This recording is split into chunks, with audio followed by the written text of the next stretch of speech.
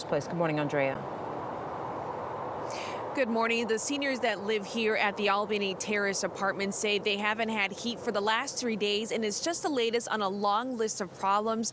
They say no one cares about them because they've complained, and the problems haven't been fixed in several months. Now, the 17-story public housing building has 350 units, and more than 200 of them are occupied. It has been in the South Lawndale community for about 50 years. According to the residents, pipes burst on Christmas morning, causing the lobby and several parts of the building to flood. Then they say the heat went out. Adding, many seniors have had to turn to dangerous measures to keep warm, like using space heaters, ovens, and stoves.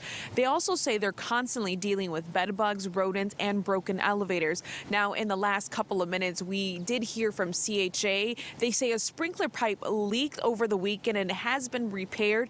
They also say repair work continues in the lobby that is affecting the heat, and they say that the units are not affected. They say that the units still have heat and also hot water. The residents say otherwise, and that's why they are meeting this morning to, call on CHA and the management company to be able to fix their, to be able to demand what they're asking for and to be able to fix these things. And they say it's very, the conditions there are very deplorable, and they just want their demands to be met. And so again, they're going to be meeting at around 11 o'clock this morning. And of course, we will have more updates on that. We are live in South Lawndale. Andrea Medina, WGN News.